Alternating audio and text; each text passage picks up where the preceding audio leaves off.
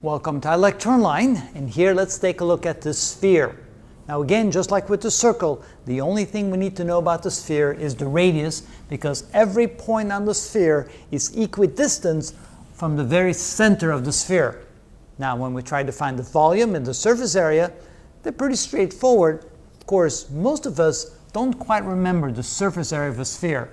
I've had it asked by lots of students during tests going, what is the surface area of a sphere? And the only thing you can really do is try to memorize it.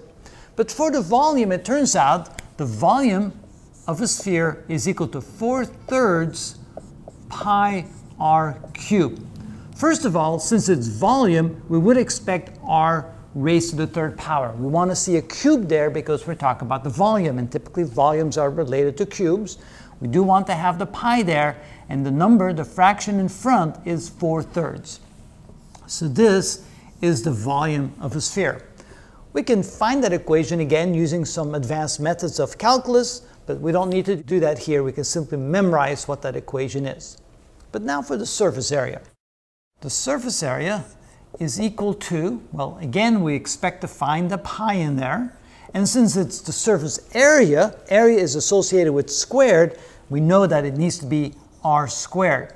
Now the question is, what number goes in front there? And that you simply have to memorize. And it turns out the number is 4. 4 pi r squared is the surface area of a sphere, and 4/3 pi r cubed is the volume of a sphere.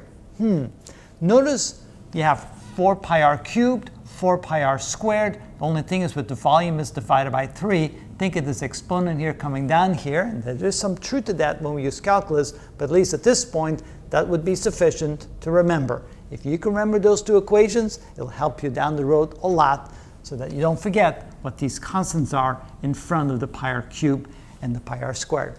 And that's how we do that.